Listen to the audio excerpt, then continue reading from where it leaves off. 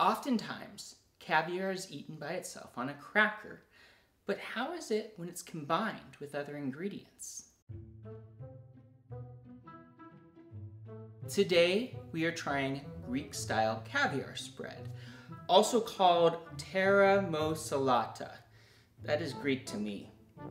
Looking in the jar, you can see that you have a bunch of like orange beets.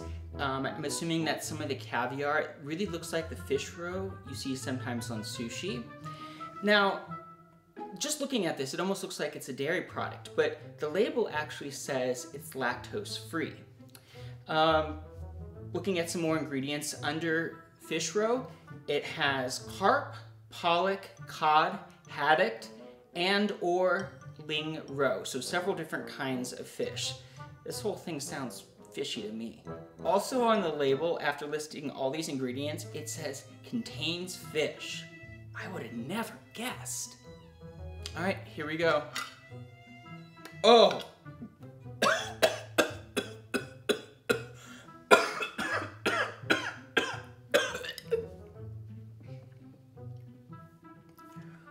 That is one of the worst smelling things I've ever...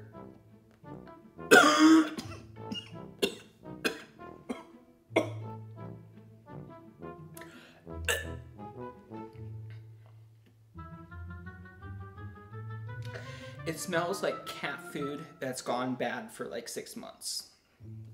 I was not expecting that. I was thinking, oh, this will be something mild. Look at this. Since it's Greek, I got a little pita cracker. See, I've got a healthy amount. I'm not chickening out. 3, 2.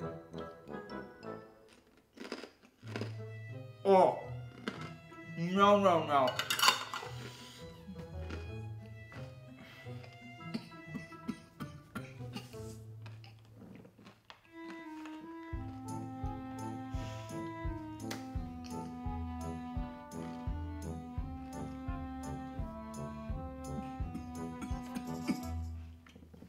It's like